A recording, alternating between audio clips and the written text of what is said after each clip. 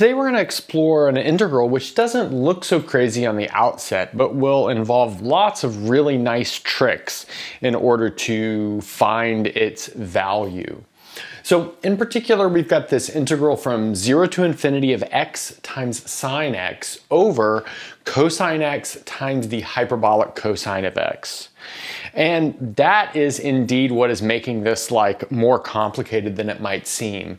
The fact that in the denominator we've got a combination of cosine and the hyperbolic cosine. Recall that the hyperbolic functions are built out of exponentials. So that's actually going to give us some motivation for how to proceed. Okay, so let's get started. I'm going to take this and I'll write it as the integral from 0 to infinity. We'll have x times sine of x.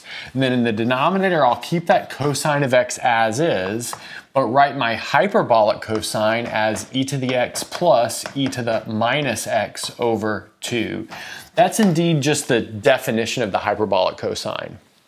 Okay, but now I'd rather not have a fraction in the denominator, so I'll take this entire thing and multiply the numerator and the denominator by 2. Okay, so let's do that. So that'll give me a 2 in the numerator, which I'll take out, and then I'll have the integral from 0 to infinity.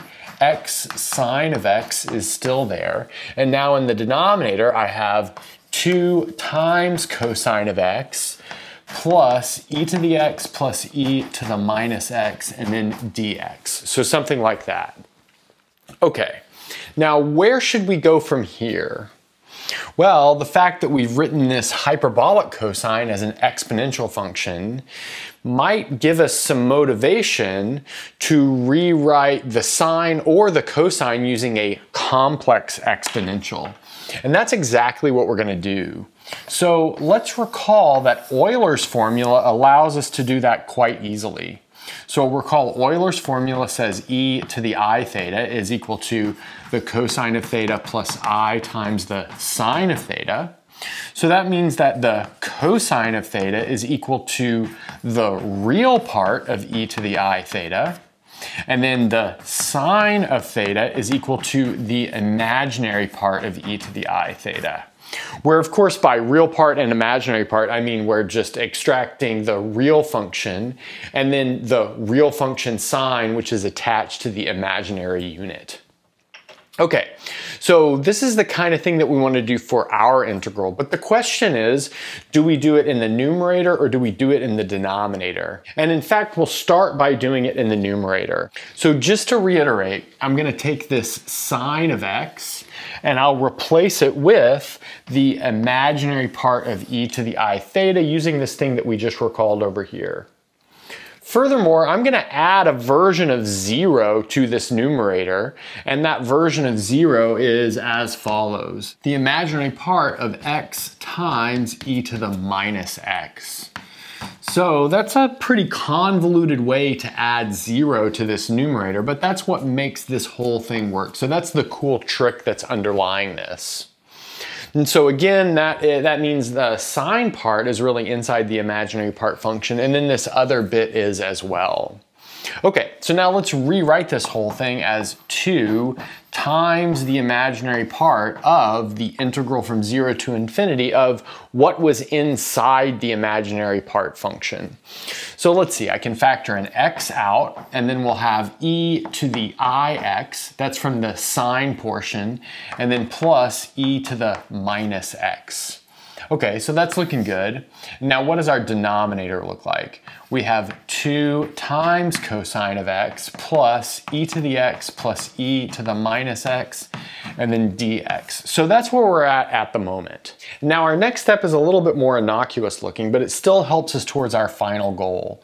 We'll take this numerator and this denominator and multiply it by e to the minus x. So let's sneak that in there. Okay, so now let's write that out. So what are we left with? We have 2, the imaginary part of the integral from 0 up to infinity. We have x e to the minus x times the quantity e to the ix plus e to the minus x. So that's what's going on in this numerator. And now I'll distribute this e to the minus x through. And that's going to leave us with, after moving things around, e to the minus 2x, and then we'll have plus 2e to the minus x times cosine of x plus the number 1, and then we have dx. Okay, now we've got another fairly tricky step, and that is to take this denominator and factor it.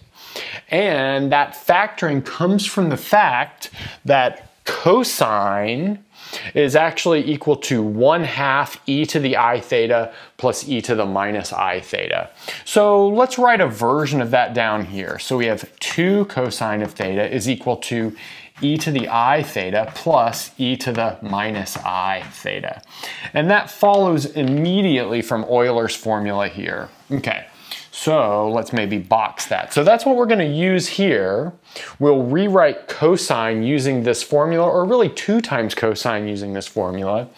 And that motivates the following factorization of what we have down here in the denominator.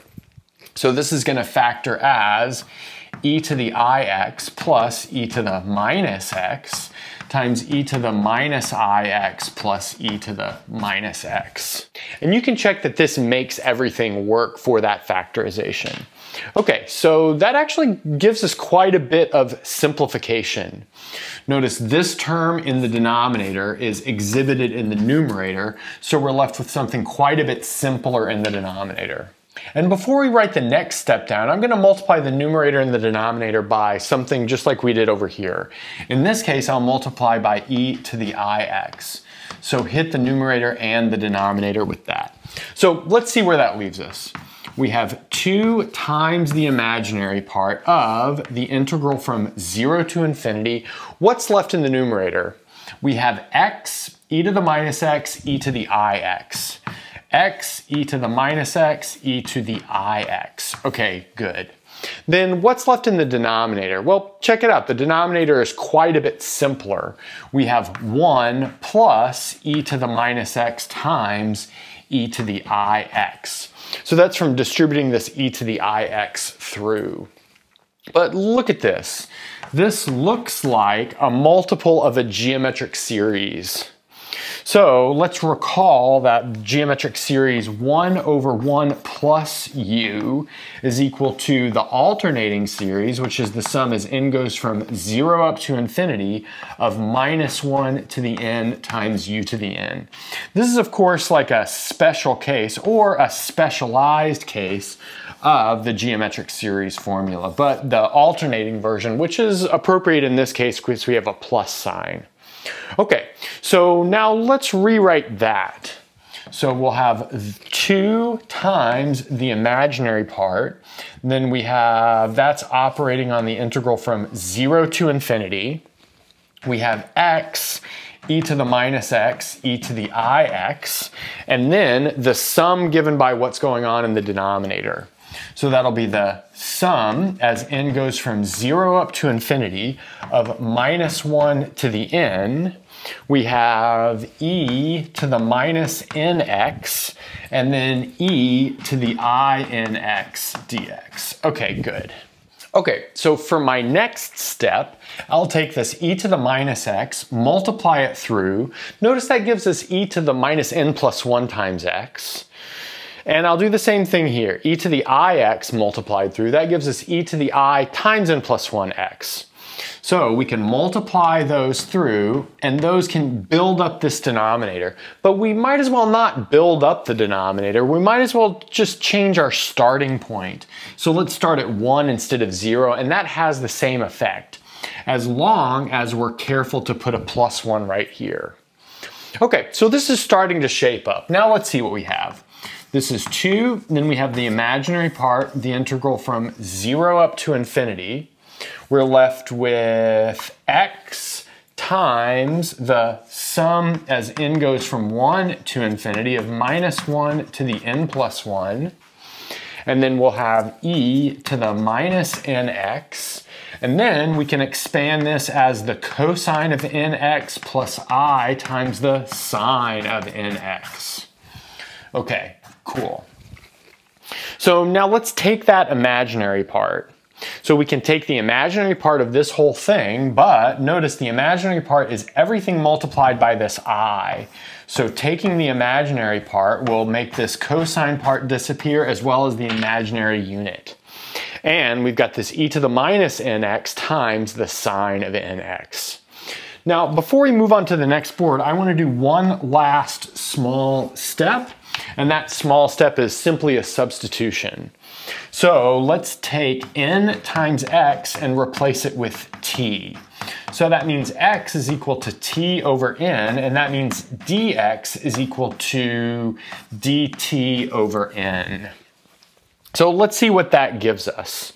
So here, this x will be replaced with t over n. And then here, this will simply be replaced with t. This will simply be replaced with t. And then this dx, which I haven't written, will be replaced with dt, and then another copy of n, which we might as well put as an n squared out front. Okay, so now let's start the next board with that expression. So this is where we left ourselves. Our goal integral was equal to 2 times the sum as n goes from 1 to infinity minus 1 to the n plus 1 over n squared. And then we had the integral from 0 to infinity of t times e to the minus t times the sine of t. So now let's go about finding the value of this integral. And I'm not going to do this totally from scratch. I'm going to do this using the Laplace transform because I'm teaching differential equations right now. Maybe check a link in the description for my second channel where I've got that full course up. And you know, I think it's a nice trick. So let's notice that this is equal to the integral from 0 to infinity of t times e to the minus st times the sine of t dt, where we've evaluated this at s equals 1. I think that's pretty clear. But now let's take this t times e to the minus st and notice that this is simply negative the derivative with respect to s of e to the minus st using the chain rule. Okay, so now let's bring that negative derivative outside of the integral.